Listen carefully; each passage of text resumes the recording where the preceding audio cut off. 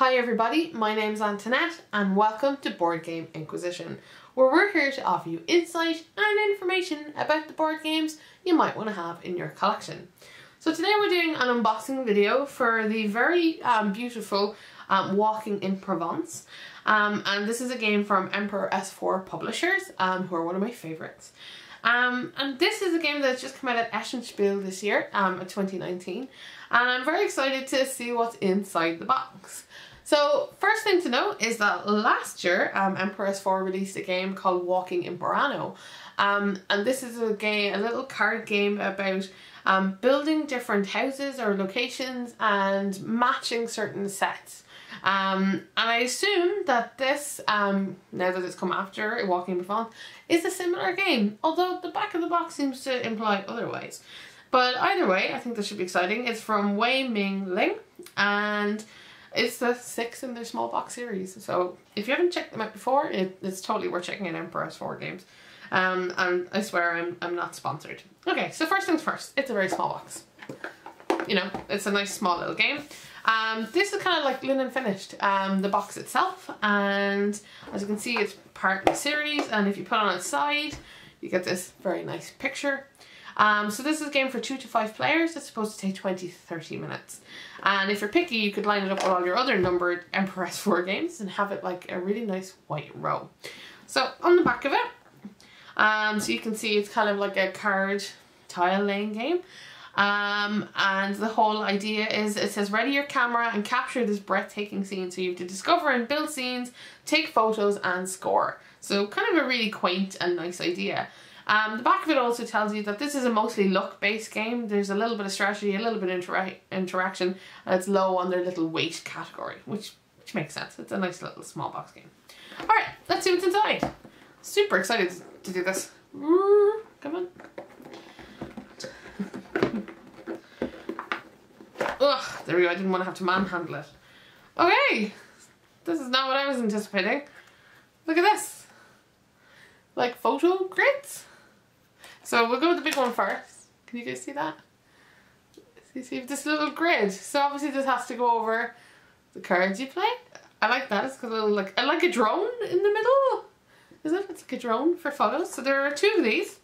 What are they calling them? They're calling them grid rulers. So we got 2 of these. Cool.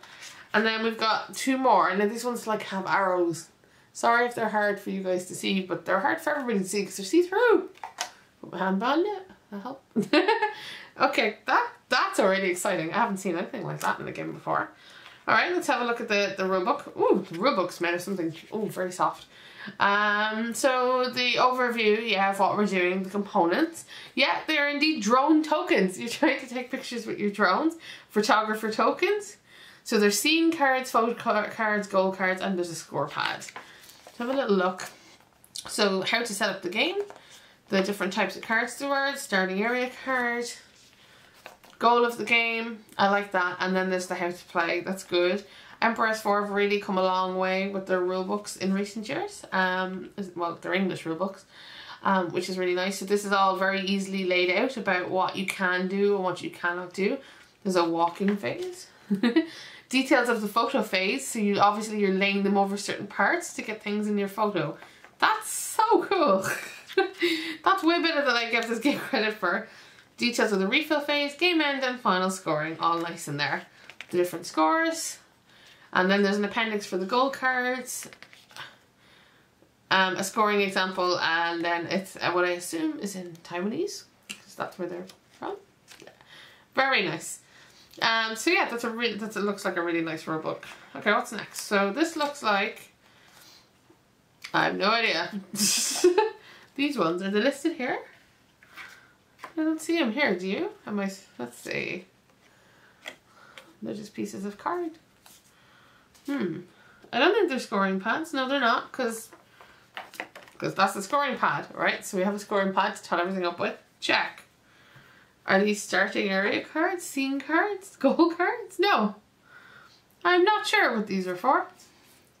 It obviously looks like you're trying to score them, or are they just reminders of what scores? Yes, that looks like it. So if you can get that many, they're 1 for each. Yeah, so this is like a reminder of your scorecard. Because also you can play this with up to 5 players. There we go. I don't feel so stupid no more. So obviously they have a little advertisement for Walking in Provence, which is like a similar type of game. Well, also it's got the walking in the title. Okay, we'll get to the cards next because they're staring straight at me. And I'm going to have to open them with my scissors.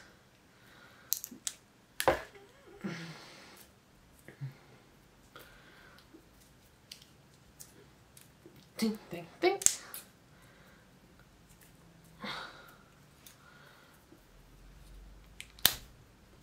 There we go, almost there. I wish there was a better way to wrap cards than other than in giant pieces of plastic, but we may live with it. Also, I thought it was kind of cute that they put some silica gel in with your cards, so no one get injured. Tiny, tiny silica gel. Cool. Okay, so now let's have a look at the cards. Oh, the card. Okay, so these cards. Yeah, they're all kind of slippy and waxy. They're kind of plasticky. They're the good plasticky though. So here we go. So these are like the photo cards. Looks like it. It's got the big drone thing on it. There's a good number of those and they all say C. Okay, and then this must be scoring cards. It's interesting that there is fractions. And B, so this is the longer scoring things, alright. And there's an A in those as well.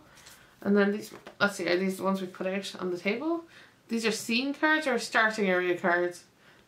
I think they're starting area cards, so what your initial area looks like. Cards are very nice actually, they feel very, very lovely, and I love them around the corners. And so then these ones must be our scene cards.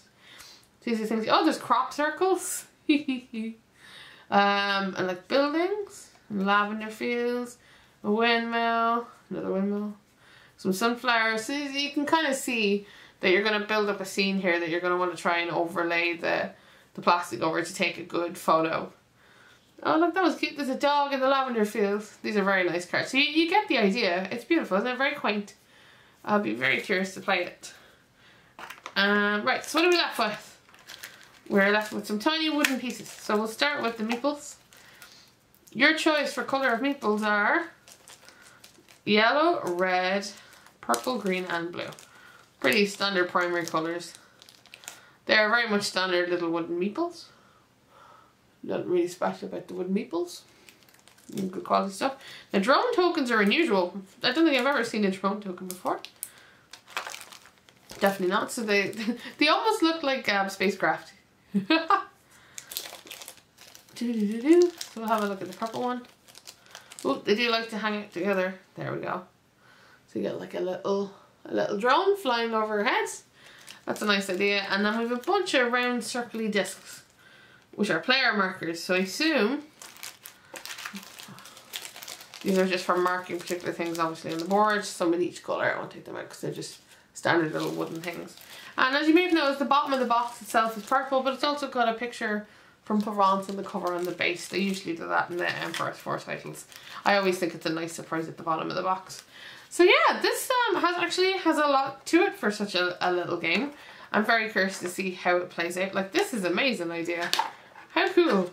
Yeah, how cool. You guys as enthralled with this as I am. So yeah, so this is Walking in Provence from Emperor's 4 Games.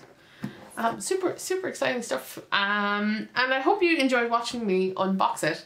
I'm sure there will be a review coming soon, so you can find out a little bit more about it then. And if you like what I do, why not like or subscribe to the channel, and you can find out when I do more unboxing videos or review videos. Every little thing helps. And until next time, I'll be here playing games, asking questions and trying to figure out how to get my drone over the lavender fields. Take care everybody, bye bye.